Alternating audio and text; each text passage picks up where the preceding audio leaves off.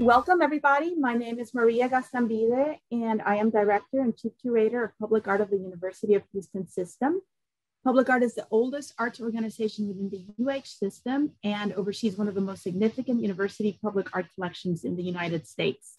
I am delighted to welcome you to the final Color Talk, which is a monthly series of conversations where we have connected virtually with the artists of Colorfield, UH's first curated exhibition of outdoor sculptures. I am happy to announce that due to popular demand, we have just extended the show's run for another 3 weeks. It now will close on Sunday, June 20th. If you're in Houston or coming our way, don't miss it.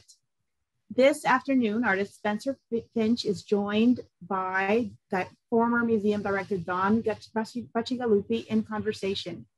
Spencer merges a scientific approach and poetic sensibility to localize the most elusive of experiences, from the color of a sunset to the shadow of a passing cloud to the light of a specific place. Dan got his start at the University of Houston, where he pursued undergraduate studies and later returned to lead what is now the Blaffer Gallery, what was then the Blaffer Gallery, now the Blaffer Art Museum. Since then, he has directed a number of museums, including the San Diego Museum of Art, the Crystal Bridges Museum of American Art, and he was also the founding president of the Lucas Museum of Narrative Art. Before we begin, I wanted to let you know that we've planned a 40 to 45-minute conversation with a 15-minute Q&A session at the end.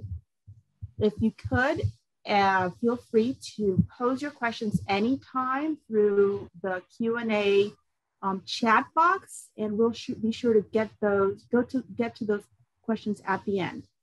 So without further ado, welcome Spencer, and welcome back, Don. Thanks, Maria. Thanks so much, Maria, and thank you to all of your team for making this possible, and especially for occasioning an invitation to meet Spencer. Spencer, I have known your work and followed it for many years now. Jim Cohen is a longtime friend, one of your dealers, and I have always enjoyed your work. I've responded very, very favorably and kind of viscerally to your work, and it's a real delight to both meet you and to have a chance to hear you speak about this work that I've so enjoyed. So I just want to start by saying a little bit more about my own reactions to your work and the ways in which they have moved me. And I think, you know, it's always a dangerous thing for an art historian to talk about emotional reactions to work. But in fact, I think your work really operates on a number of levels that produce a kind of visceral enjoyment. In fact, I'll go a little further than that in just a moment.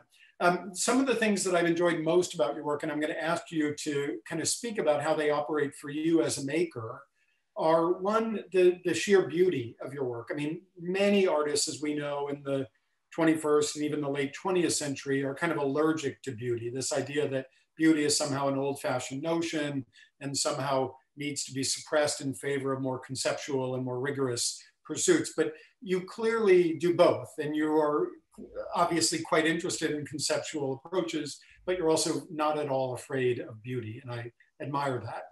Next, there's a kind of linkage between your work that is almost always, in my experience, supposedly abstract, that is non-representational in its form, and yet there is always a kind of inevitable referent in the real world, something that you've studied and sometimes make explicit through titles or through context.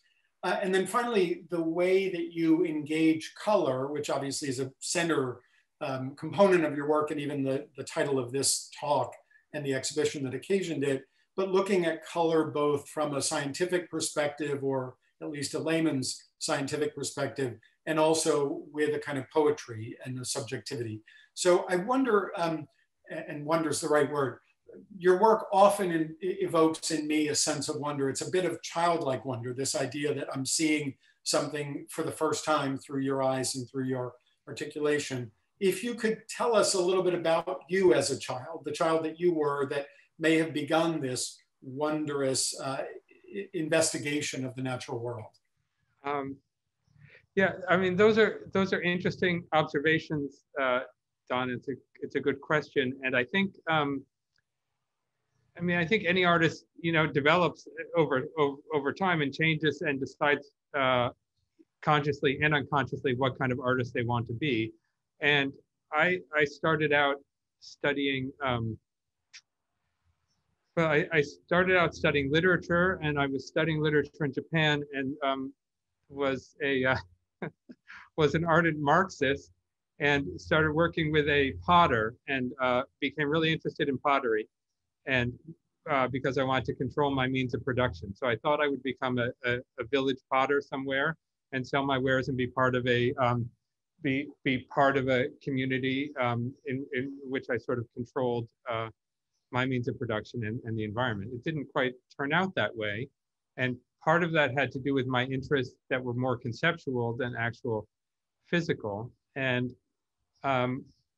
also, I think what I was sort of naturally interested in as a child. And I was less of a maker, I think, as a child than like a watcher and a looker. And I'm still I still feel like my skill is observation. And I think about one work that I made several years ago is about the light in my bedroom when I was a child, which is it's an installation which just sort of changes the light in the exhibition space as what appears to be cars driving by, and there's a street light outside. And when I first made that piece, my brother came to the exhibition. He's a scientist, and we shared a bedroom. And I said, "Don't you remember what it was like in the room? Like, the lights passing, and like how incredible it was to see the shift of the light across the wall onto the ceiling of the headlights and the different color of the street light." And he said, "No, I don't remember that at all." And so, I mean, kids are different. And, he had his hamsters that he was running through mazes, and I was like looking at the lights passing through. And those kinds of observations, I think, are partially what led me to be an artist, and also part of what makes me make the kind of work that I do make. That's a wonderful story. And the work that we're looking at on the screen, can you relate this to what you were just speaking of? Yeah, so this is a similar piece. I've done two pieces, but this is actually the light in my studio at night. And this is a slightly more complex work in that it includes the changing street lights outside my studio in Brooklyn. I can actually show you because it's right where I am now. So there's the window that you're seeing, and there's a street light out there, maybe you can see, and that's the wall. I built a whole wall along here, and then basically copied the projection that happened at night. And there were so as the street light changes, as the walking light changes, as the traffic light goes from red to green to yellow, all of that appears through this window, this aperture, and is projected into the sort of viewer space. So there's all kinds of machinery which is visible through that aperture that creates these overlapping layers of different kinds of light that are created from the environment outside. And I think it was about every 7 minutes, there's a flashing red light from an ambulance, because the paramedic station for my area of Brooklyn's right down the block, and they often park outside, and then when they are called for to deal with something, the light goes on. Amazing. So that's a very interesting both memory piece from your childhood, the childhood bedroom piece, and this piece, a more contemporaneous evocation of a studio, but clearly directly referencing real life phenomena that you experience or experience now. I want to shift to the work that's in the Color Fields exhibition, this work called Back to Kansas, from a few years ago, that is on view now at the University of Houston, and talk about the way in which this work is sort of both a memory piece. I think if you're of my generation, I think you are, we grew up watching The Wizard of Oz annually on television. I didn't see it on a big screen until I was an adult, but I saw it on a small screen every year. And the way in which that film sort of registered to children, obviously, was different for every child, including you and your brother and me and my brothers, undoubtedly. But I'm wondering if you can talk about this work being quite different than those that you just spoke about in these layers of mediation, thinking about these colors that were once part of a film set, were created for a film shoot, were then transferred into Technicolor stock, were then, you know, over many years broadcast on television on a small screen, were made into still photographs as we're looking here, and ultimately translated into colors that are paint colors on your work. Lots of mediated experiences of color, but again, referring back to some sort of childhood memory and maybe a cultural memory that we all share in some ways. Yeah, I was terrified of that movie as a kid. I still find it really scary. When I was working on this this piece, I had the sound off because I didn't need the sound. I just needed the color. And so it's not so scary when you watch it with the sound off. And so it's actually kind of related to the Light in the Studio piece, because it's, I mean, it's part of it is in this tradition of being in the studio. You know, artists for centuries have made paintings of their studios. I mean, sometimes it's just what you do when there's nothing else to do. You sort of look around and observe. And I've spent a lot of time on, well, I can even show you this chair, which I've had in the studio, which was, you know, looks really worse for wear, but I can't give it up. I've had that chair since 1991. And one thing I really enjoy doing is watching the light change. And when I watch the light, you know, at the end of the day, the light goes down and the colors disappear and turn to gray. So that was something I wanted to make a work about. And so I thought, well, what is really about color, and, you know, and how does, what might be a good subject for this kind of exploration? And I eventually hit on The Wizard of Oz, because I also wanted it to be a little bit cinematic. I mean, this work is like the most boring movie by far you've ever watched, because basically, I mean, it's even more boring than watching paint dry, because you're just watching paint, the colors go to gray. And it's I mean, it's kind of, it's obviously not for everyone. You need basically half an hour to sort of experience a piece, to go from color to gray. But it's, I think it's, I wanted to slow people down, and the work was originally made for SF MoMA when they were closed for renovation. They were doing projects offsite in Los Altos in Silicon Valley. And so it was a little bit of a, I was trying to just sort of do a work that was anti-digital and that would really make people sort of slow down and look at something in a very gradual way. And so, so what happens is all of these colors, I think there's 70 colors that I copied from The Wizard of Oz and sort of create and sort of put, not in any chronological order, but really in a sort of in an order that made an interesting visual composition. Those are painted on the wall in a grid that is the same aspect ratio as the film The Wizard of Oz. So it is like a movie screen, and then you sit there, and the work sometimes comes with a sort of card that you can keep track of when the colors disappear, because different people, so it's really about subjectivity in a way also, because people will see certain colors disappear before other colors, and some people have better vision in low light. Women generally have much better vision in low light and better long wavelength vision. So when they're looking at the reds and oranges, they have much better sensitivity to that.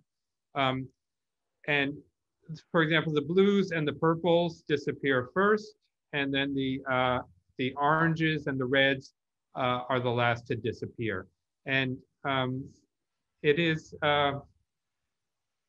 so it is about time, and it is I think the idea of making a work, a painting really that exists in time, is something that I've always admired about other artists. And I think the classic example of this for me is Ad Reinhardt's paintings.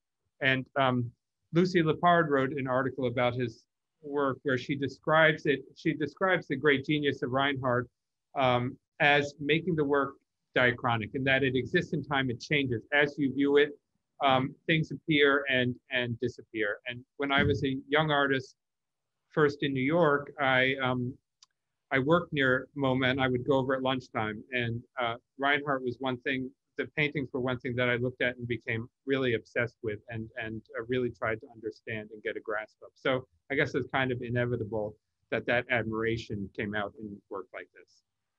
I think it's wonderful to hear you talk about that, about both slowing the viewer down, but also the relationship between time and painting. I'm thinking about Houston, particularly with the Rothko Chapel, and the way in which those paintings, like Reinhardt, yes. require a kind of passage of time to understand and let them reveal themselves because of their tonality.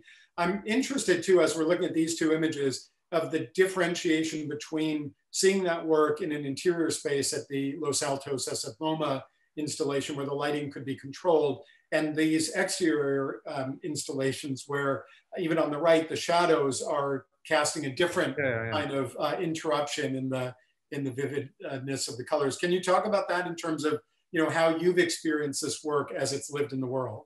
Yeah, I mean, I think it's great. I think when it's outdoors, it has it has that sort of drive-in movie feeling to it, which I really, really love. And it's and it is just color, and it is just Technicolor, and it can be enjoyed on that level as well. And which gets back to something that you said earlier, where you talked about work that is conceptual and also beautiful and interesting to look at. And that's something that took me a while to get to, because I started as a conceptualist, and I really thought, I think Susan Sontag creates this argument in one of her essays, I can't remember which one, in On Silence.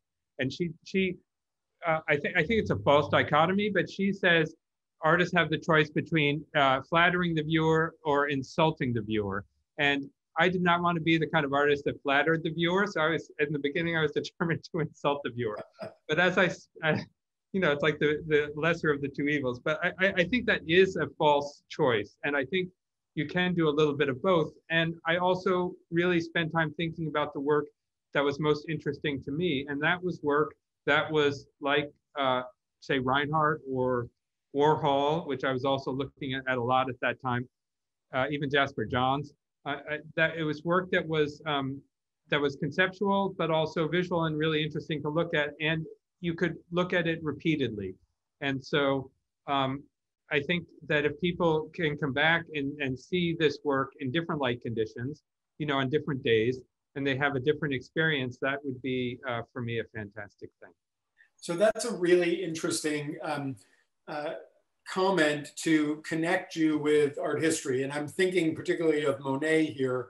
And you've talked about Monet. I think you made work about Monet at RISD, and particularly the pond. I think you called it a laboratory, which I love, and I want to get into in a minute.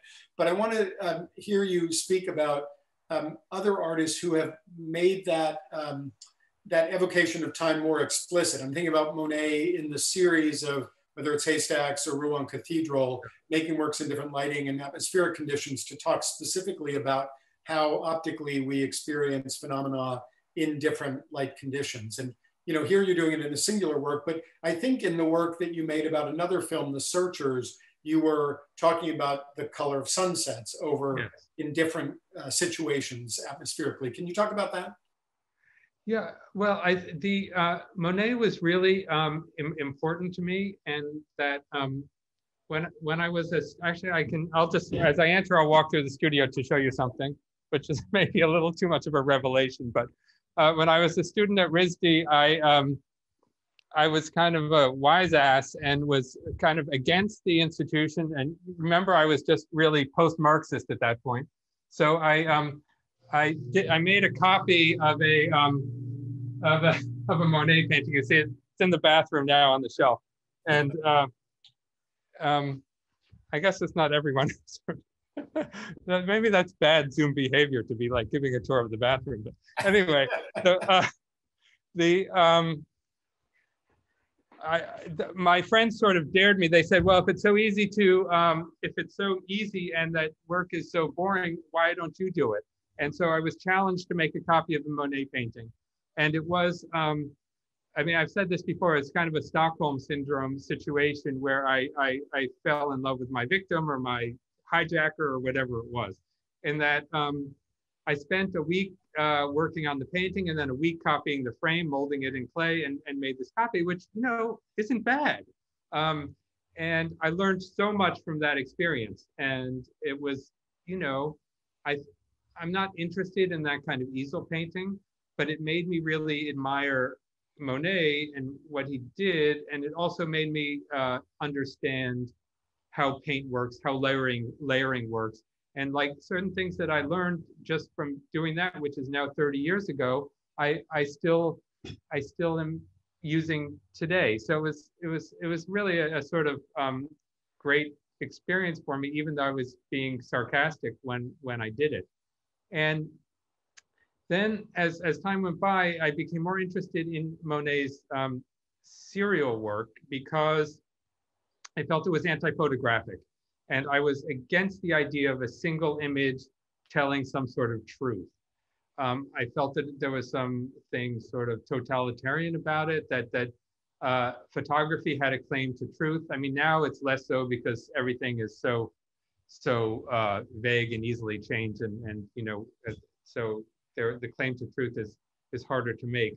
But I was interested more in this idea of multiple views of things and trying to understand, trying to get at something by approaching it from different angles and in different light conditions. And you say, well, which of those views of the haystack is the accurate one? I mean, they're all accurate. And by looking at all of them, you have a better understanding of what it is. And they're also all wrong. And for me, that's really beautiful and kind of an essential truth about art. And that the Searchers piece was kind of a crazy piece where I made the work in Monument Valley where the Searchers was filmed, and then used stills from the film The Searchers, projected onto the wall to recreate the changing light in my motel room as the sun went down. So that was one of my crazier works that took a really long time to make, but it did kind of work out in the end. Terrific. Let's talk about science a little bit. You mentioned your brother, the scientist. I perceive in your work, obviously, and I think most people do, this kind of passionate interest in observation and somewhat your own version of the scientific method of kind of testing theory, particularly color theory in some cases, phenomenology, other ways of looking at the world. And I think your work sort of hovers between this kind of scientific approach and this poetic, intuitive, more subjective approach. So I wonder if you can talk about that, both your relationship to science, maybe to your brother even, and the way in which science kind of plays a role, or scientific method plays a role in work. I'm cognizant also of the piece that I heard you speak about on video, an installation at RISD where you called Monet's pond an invention, a laboratory invention that he used as a generative thing for painting rather than, you know, a beautiful pond to experience in nature. So I'm interested in that notion of the laboratory and the construction of a laboratory that you've also adopted in your own work. Yeah, I mean, my father was a scientist also. He was a chemist, so that probably explains a lot. And so I took a lot of science classes as a kid. I mean, because I think there was pressure to do that, and you know, my parents were supportive enough that when I wanted to do something else, they let me do that, and I'm eternally grateful to them for that. But I have that sort of background, and you know, maybe it's just also part of my nature to like that that way of understanding the world. And I think I think it's also probably connected to my early art training and the kind of rules of conceptualism. And like the conceptualists who were my teachers, they followed these rules. There was a certain grammar to making art, and you would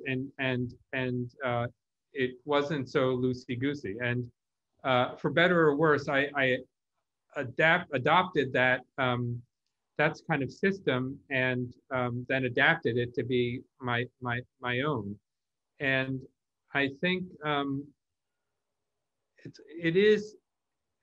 it's not really about objectivity so much as it's much more about subjectivity, and which is where it connects to Monet. So you have Monet being, very subjective in the service of being objective and finding through these multiple views, finding something.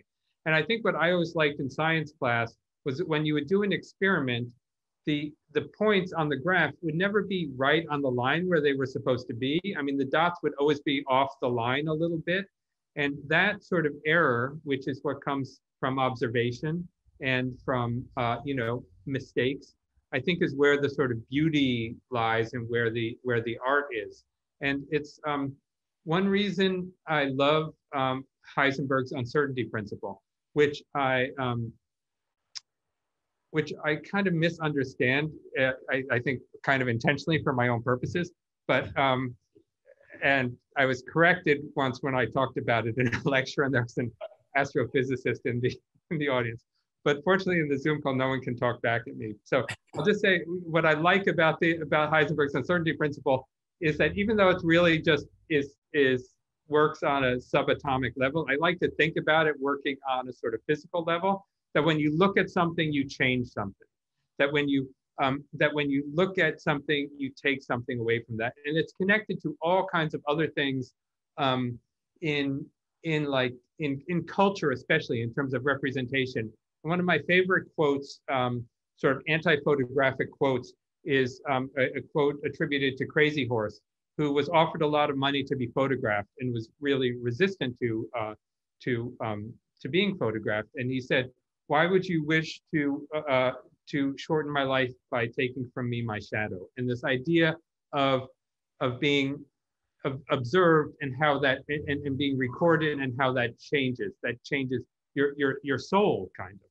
And so now I'm really kind of going off the rails, but it is sort of connected to this idea of observation being subjective and wrong, but at the same time trying to be, not wanting to give up, trying to understand something through the sort of multiple observations, multiple subjective observations, which is in fact, the scientific method. I think that's great. I mean, as you were speaking, particularly of your read of the uncertainty principle, I was thinking about Robert Irwin and the quote, or the title of his autobiography, "Seeing is forgetting the name of the thing one sees." Yes. Yes. And you can't name something and see it at the same time. Yeah, they're diametrically different. There's a question in the chat, and I'm just going to throw this in here while we're looking back to Kansas. The question of the prevalence of the grid, and I would maybe broaden the question to the prevalence of this kind of empirical structure in your work, because it's not sort of altogether subjective. You are relying on a grid or a structure, and you just spoke about the imprecision or the imperfectness of certain kinds of scientific or mathematical grids, and yet you use them. Yeah, yes. I mean, it's a good question. And I think, in some ways it's probably a crutch, but it's also a way of it not being about expression. I'm not so interested, obviously, in self-expression. Of course, it comes through in ways that are somehow, sometimes even, embarrassing in retrospect, but it is a way of sort of organizing space in a way that is a kind of default, and that people sort of accept it as a way of presenting multiple images with sort of equal weight. And so it is, I mean, sometimes I break the grid up and have it a little bit looser, but it is something that I do use. And I think it also comes out of the tradition of conceptual art and photography in particular. So while you were speaking, Spencer, the image from the 9/11 museum, if we can go back to it, was powerfully present. And you spoke about not wanting to be so expressive in the work. And yet in this work, which I think perhaps is your most visible public work, I mean, it's certainly one seen by many, many millions of people that, that go to that institution. My father-in-law is a docent there, and I hear about it regularly, about people's response to it. I wonder if you can talk about this, because obviously there is a similarity in the approach in this work to many other works in your history, and yet there is kind of an overtly emotion-laden context or underpinning here. Yeah, so I mean, it's an incredibly, complicated work for me to even talk about, and it took a long time and went through various iterations. And I mean, it was originally going to be a light projection of different. I mean, I wanted the work to be, it's sort of a memorial, and I wanted it to be about remembering. I wanted it to be about the act of remembering. So I didn't want it to just be something that is a picture of something that's remembered. I wanted it to be about the act for the viewer of remembering. And as I was working on it, I mean, it started out as this sort of light projection with different shades of blue projected onto that enormous wall. And as I was working, I realized really as a citizen, I had a duty, and as a resident of New York, and as a person who loves New York City, that I had kind of a duty to do something that was more devotional. And so, I mean, I'm not a religious person, but I do kind of believe in that activity of devotion in work. And so I decided to make this work as 3,000 individual watercolors that would each be an attempt on my part to try to remember the color of the sky on that day. I mean, on the roof of this building, I watched the towers collapse, and I remember the sky. And then right here on Union Street, there were people walking back from Manhattan. I mean, it was a very intense and powerful experience for me, as it was for many people in New York and beyond. But I felt this, I really wanted to, I felt like I had to make it myself.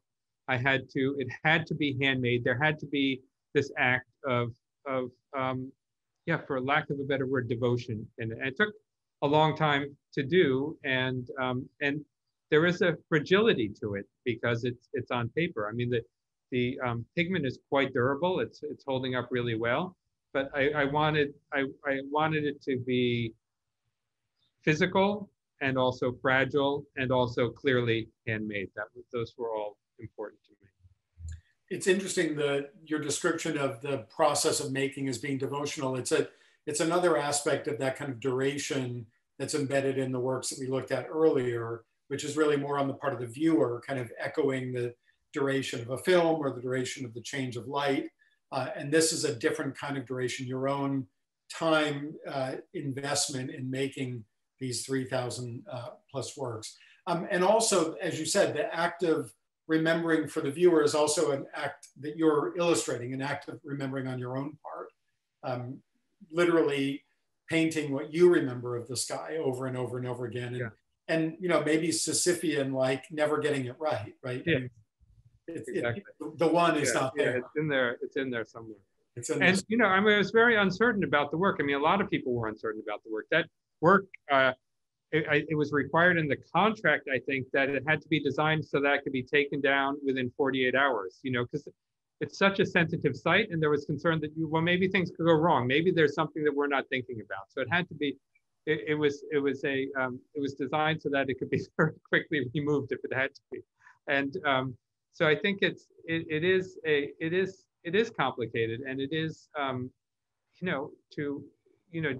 different people had very different ideas about what should be at the site of the 9/11 disaster.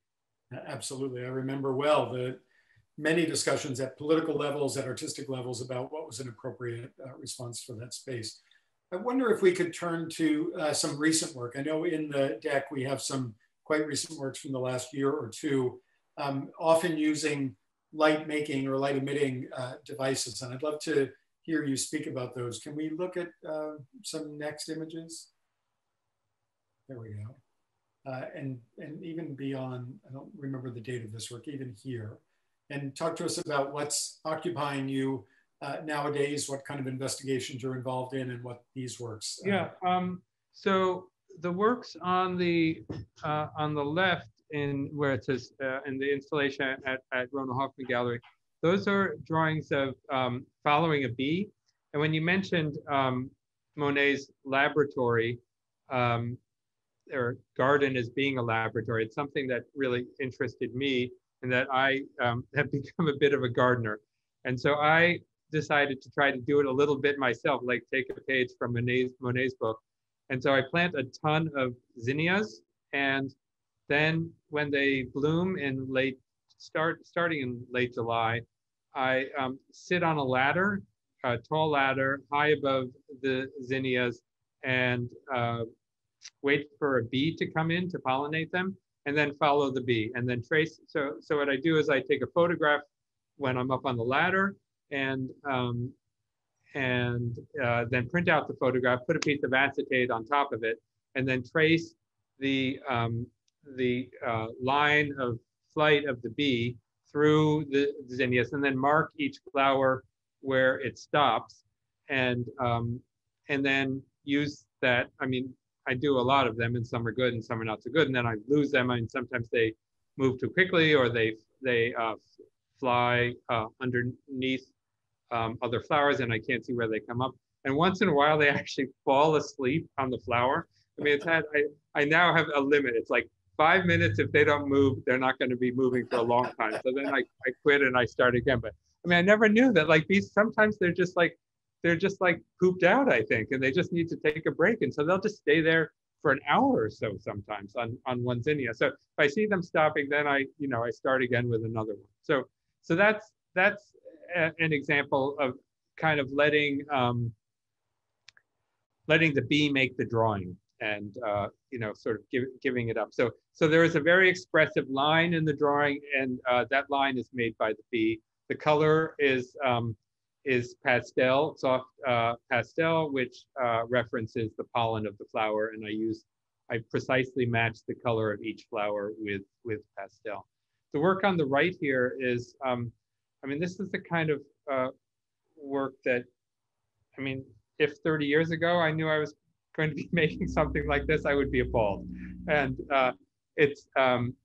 but it is about observations, and it's about minor observations. It's just things that I see during the day, and it's called color notes. And I was given the gift of a book by a woman named Emily Noyes Vanderpoel, which she made around 1900. It's a fantastic book. It came back in print maybe 3 years ago. And she did sort of abstract observations, very Albert-esque observations of nature and sort of grids of color. She was a watercolorist and also an educator. And she did this, 50 years before Albers was doing it, and of course got no credit for it. But I really became interested in her observations of these sort of color notes, of looking at things in the natural world, and then focusing on the color, and then creating little groupings of color that are sort of abstract and sort of lean in some cases into representation. And I mean, there's things about a lot of artists I like in these works. Like I mean, Richard Tuttle is an artist I've admired for years. And I think that there's, a lot that I've stolen from him that's in them. I mean, obviously from Emily Noyes Vanderpoel. I like the idea of making works that are sort of minor, and then putting a bunch of them together so that you have this sort of grouping that gives it a little more significance. And, I think, I mean, there's the expectation of what art can do is, I think for me, it's gotten smaller over time. I mean, I started off with making very, very political art and very sort of activist art. And for various reasons, I ended up, you know, making color notes. And so I guess it's part of the progression, and it's something that is, it looks like it's a lot of fun to make, and it's, of course, I'm always happy to be in the studio making stuff, but it is kind of excruciating because it's hard to get the colors right. It's hard to figure out how to, you know, it's so small and there's so little going on that each decision kind of becomes big and can be paralyzing. It's so interesting to hear you talk about these, because on one hand, you contrasted the work of Emily Vanderpoel with Albers and his color studies, which of course would have been in a very rigid geometry. And the grid you've eschewed here in favor of these somewhat biomorphic, somewhat gestural color studies. But then of course you've created a grid out of a multitude of them. So I can't help myself. Yeah, it's a little bit of yin and yang, I guess. And I think there is, I mean, there's something, you know, more feminine about this sort of softer amorphous watercolors, which I really kind of appreciate. And it's less, I don't know, it's gentler, and I think it is a, and yet it connects to the world. And, you know, it's really about looking at the world and finding beauty in the world. And I think for me, that's still the greatest thing about being an artist, is that I feel that I look at things more carefully, and I see things and that give me joy, and to be able to look at the world and to see things like that, I feel incredibly lucky. And this work is in some ways about that. I mean, it doesn't have to be you know, something spectacular. It doesn't have to be Niagara Falls. It can be like something very minor, which is, I'm working on some other things, which I don't know, they're mostly away now, but I'll just show that these are, this is a series of drawings that I've been working on that are mistakes, where I look at something like this one, and these are just sort of test boards. So this is a kitchen scrubber mistaken for a kale leaf. So I keep track of things that I look at and have to look at again because I see it wrong. And so I'm working on drawings that sort of are made to be looked at out of the corner of your eye, so that you see a kale leaf on the counter, but you also see a kitchen scrubber, and that can be both things. And that sort of ambiguity and those sort of tricks of perception, I find really kind of fun and very human. Nice. So Spencer, you may have answered this question that came up in the chat, and I'm interested. It's an artist asking, you commented earlier when speaking about these color studies, that your younger self 30 years ago might have been appalled to be making work like this. And her question is, why would your younger self have been appalled at that? And you may have answered it when you spoke about the relative insignificance or smallness or even the femininity of this work, but I would love it if you would answer that. Yeah, I think I think I felt art had to be more deeply philosophical, maybe, that I was wrestling with bigger things. I mean, I thought I was, and I wasn't really. And I think I was also suspicious of people who made beautiful things. It seemed like there was, that art had more important things to deal with than that. And I mean, this is, it's really a subject for another conversation, but I slowly realized, as I also wanted to make things more beautiful, I also realized that the things that I was doing in terms of politics in my art, or social activism in my art, I felt I could do that more successfully as a citizen. And that actually came from a job. I had a day job for a long time as a social studies editor, and for school books for kids.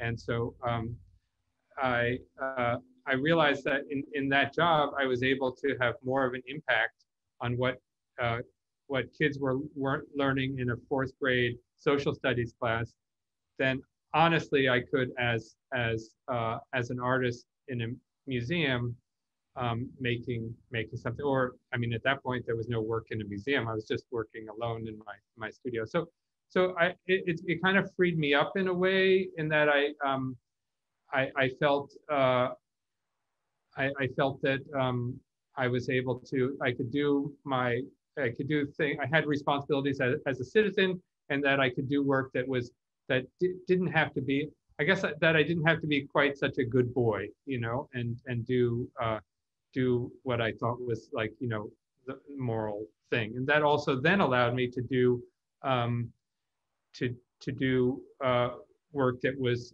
more interesting visually, and compelling visually. And I should also add that it's something that is also changing, that changes as I get older, and I've become more interested in other artists who do work that is more politically engaged, and find it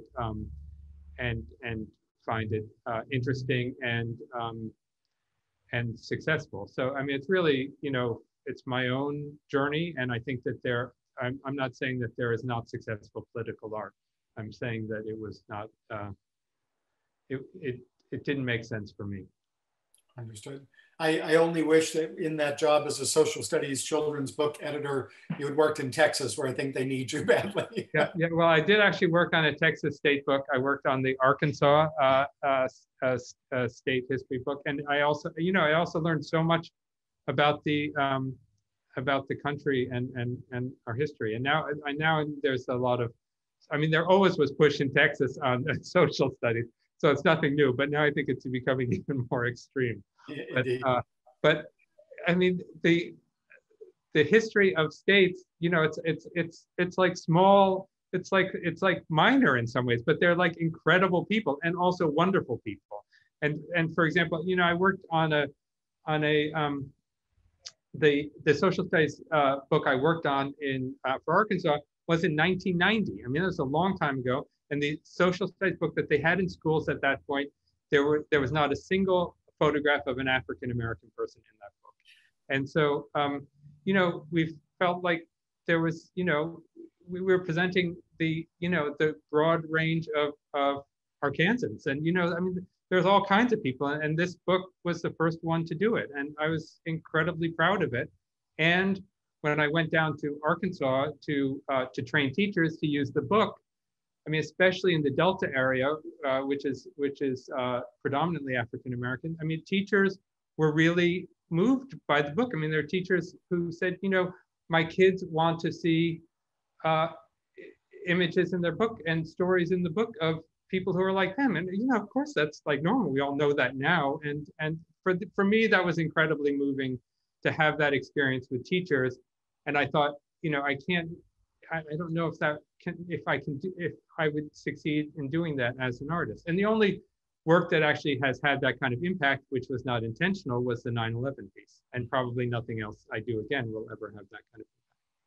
Well, I want to thank you for your work in Arkansas, having lived there myself, and shout out to Crystal Bridges, which is the organizing museum of Color Fields, of the exhibition. And having lived there in the 21st century, the state has come a long way. And obviously, as with many regions of the country, there is a backlash, and there is constantly a battle between progressive and anti-progressive forces. But I appreciate the work that you did back then.